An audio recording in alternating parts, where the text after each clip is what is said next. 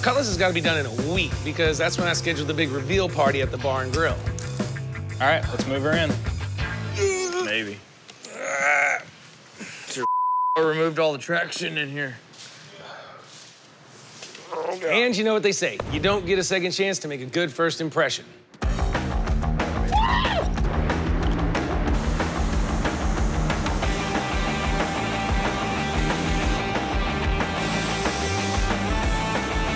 Yeah, it's nothing special so far, but let me tell you, intricate lowrider paint jobs are about as common around here as a unicorn farting rainbows. I mean, they're cool, but they are different. While hot rods have clean, sleek lines, lowriders want to be right in your face. You know, lots of colors, crazy patterns, etc. Each car is totally one of a kind.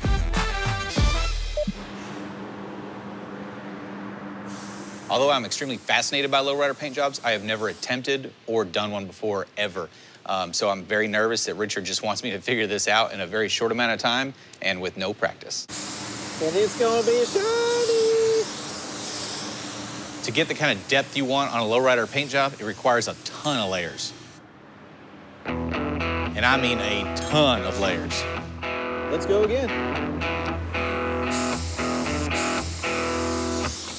Well, the reason why we're doing that is it's all finished.